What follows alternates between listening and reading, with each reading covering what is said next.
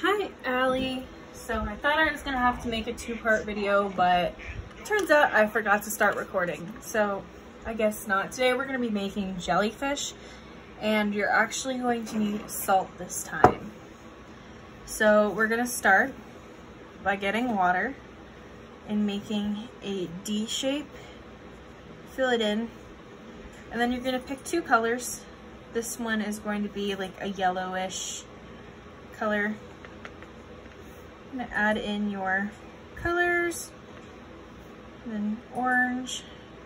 Just splotch them together, let them mingle, do their thing. You can add in more one with the other. This one's not very pretty, but it's okay. It's just a basic demo.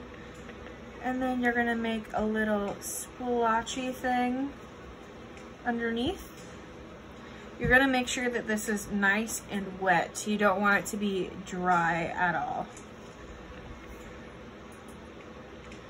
And you can go ahead, add all the different colors that you want. These are not very good color choices. And then you're just gonna take your salt and sprinkle it all over.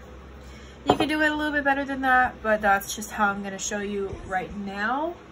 Then you need to let this dry completely, which I did a couple already, just so that they'd be done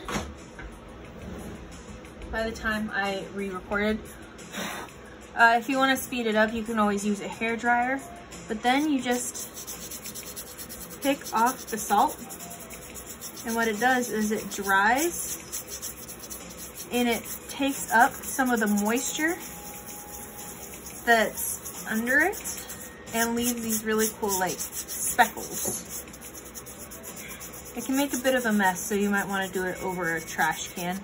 But you want to be gentle. You don't want to be like scrubbing at the page. You don't want to rip anything. But yeah, so you can leave it like that, or you can be extra like we're about to be. So we're gonna do some extra little designs. I'm gonna take the orange that I used. I might add a little bit of crimson in there just to get a little bit more contrast. A bit more orange. And I'm watching the labyrinth right now, so we're just going to make little swirlies.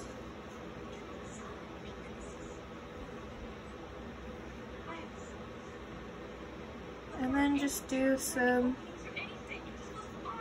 random lines. So my phone was being dumb and decided that I had used way too much storage space, even though I've been deleting videos as I go along. But basically, where I left off in that other video, I was just putting in these lines. I took the darkest color and I outlined my jellyfish, and I also made these little swirly lines that go down to be their little like spiny thingamajiggers. And I just did it. I had no rhyme or reason to it.